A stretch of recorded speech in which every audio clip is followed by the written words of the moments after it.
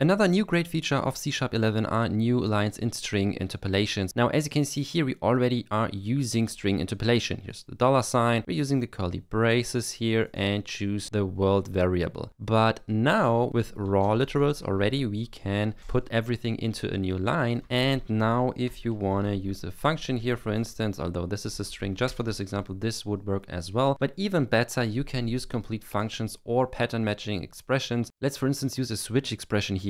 So that would look like that. We change the string variable into an integer, and now we can say hello, and then in curly braces, because again, string interpolation, world switched. So this is a switch case block in essence. These braces are here for the switch expression. And then we check in case this is 1, we say world, 2 galaxy, and so on. And when we run this now, we also see our hello world example. And for instance, 3 would then be hello universe.